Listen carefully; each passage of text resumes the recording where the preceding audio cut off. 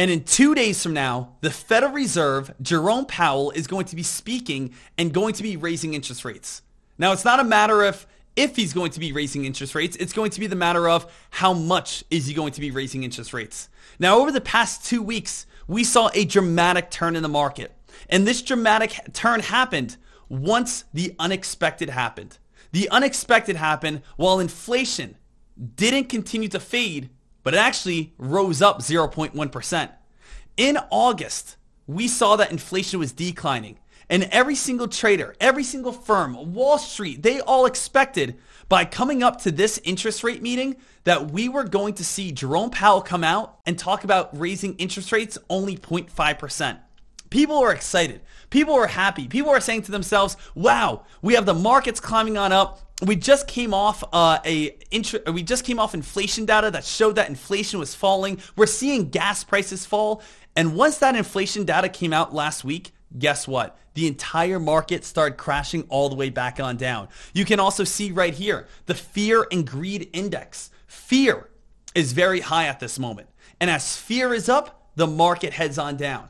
So why did this market drop? Well, because inflation is still rising. We're still not fighting inflation as hard as we can. Now, it is down from its record highs in June. It is down from 9.1%, but we are not where we want to be.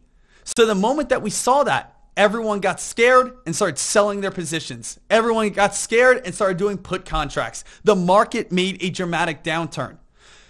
We saw that we broke underneath this uptrend that has been holding for the last 4 months, and we are currently sitting at this moment right around 385. Now you might be saying, hey, we have a bounce play today. We have a nice green candle today. And the reason why we have a bounce play, the reason why we have a nice green candle is because that 380 mark is exactly at the 20% drop of 2022. We were all the way up towards around the highs of in 2022. Where were we at? That 479-ish mark, coming up towards around 480. And once we go down more than 20% in the stock market from its highest point, that is where we're considered in a bear market. So you can see right here, U.S. stocks are measured by the benchmark S&P 500 index. Once you fall more than 20%, that is where you are considered in a bear market. So this 380 mark is kind of the guardian of the gates of going into a bear market, which is why when we came down to 385, we bounced on up. And when we came on down towards 380, we had a big bounce on up. And then we came underneath 380, and now we're in a bear market, and now it holds up as resistance. And guess what's happening now? We are pounding on the doors of going back into a bear market. You can see that the S&P 500, we take a look at the year to date, we're currently down 19.43%, and that's when we're at 384.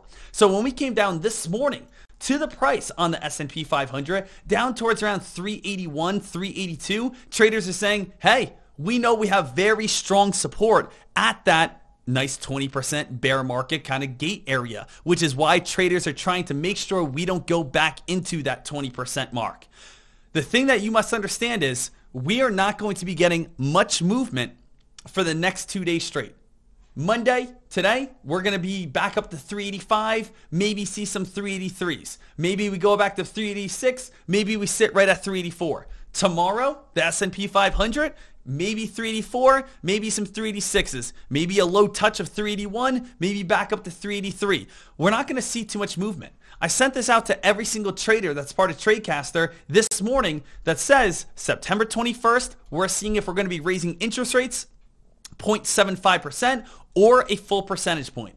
0.75% is not good in any way. That's the third 0.75 rate hike, but it's what we're expecting.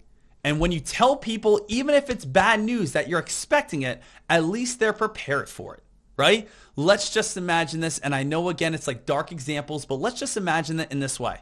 Let's imagine a huge hurricane, a category 5, as big as we've ever seen, is coming towards Florida. And you know what? The Florida governor says, hey, guys, we have a huge hurricane coming. We want you guys to be prepared. Please evacuate. Or if you guys want to stay, please make sure you're in high-rise buildings, whatever it may be. Yes, there will be panic, but at the same time, it gives them time to be able to prepare. People are going to know what's on the horizon. And when a hurricane happens, is it scary? Sure. But at the same time, we know it's coming. Now imagine it was just an absolute beautiful day and a Category 5 hurricane just popped out of nowhere without any sort of preparation in any way. Imagine what it would be like there. It would be a completely different world. A lot more trouble. So in this rate, what do we have? 0.75 interest rate hikes are not good, but at least it's giving traders time to prepare for it. And if 0.75 rate hikes happen, that could still raise the market on up because at least people are saying, phew, at least it's not a whole percentage point. If, again, it is a whole percentage point, that's the unexpected. That's like sitting out on a beach and all of a sudden looking out and saying, what the heck? Is that a tsunami wave on the way? That's just something that's, completely unexpected for anyone, right? And that's where there's a lot more damage. So the thing is, looking at the S&P 500, we cracked this 4-month high. We are now sitting down towards around the 20% bear market area, and the expected is 0.75, even though it's not good. The unexpected is going to be a full percentage point. If we see a full percentage point hit, I'm thinking we go back down towards the 360s or 370s. If we have a 0.75, I think we move back up towards around 395. Now, what's also very crazy at this moment, traders, is if we take a look at this market, we have a lot of amazing opportunities at this time. Take a look at Google. Google is at a 52-week low today. Or excuse me, it was on Friday, getting pretty close. Maybe a low by later on this afternoon. But if you buy Google right now, you are buying it almost at the lowest point of the entire year. That's a pretty fantastic opportunity. If you go ahead and you take a look at all these plays, NVDA, you are buying NVDA at almost the lowest point in this entire year. There's really only been 1 or 2 blue chips that have been able to hold their gains. What stock has been able to hold its gains better than the rest? And that play honestly has been Tesla. Tesla is still actually climbing.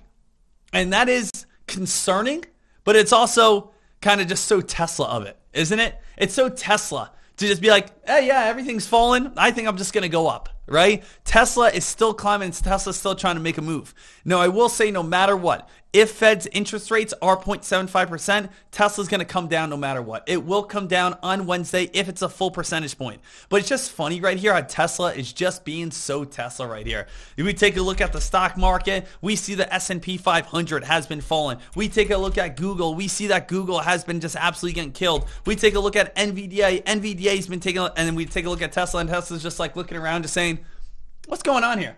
You ever see, just see like those weather reports before, and it'll be like the weatherman, he'll be standing there holding his hat, he'll be like, we've never seen winds like this in any sort of way, and no one's out here, it's too dangerous. And you just see like someone like walk by like perfectly casually, walking their dog in the background, and the weatherman's just like making a huge scene. That's Tesla right now. Tesla is just, hey, it's a little wet out there, but you know what? Well, dog's got to go to the bathroom. I'm not going to, again, let him go in the house, right? So Tesla is probably the strongest play at the moment out of them all, but it does come down to, hey, let's see what happens over on Wednesday. I'm very excited to see what these interest rates are going to be, and even if we have 0.75, which is the likelihood, I would say there's a 70% chance of 0.75, 0.3% of whole percentage points.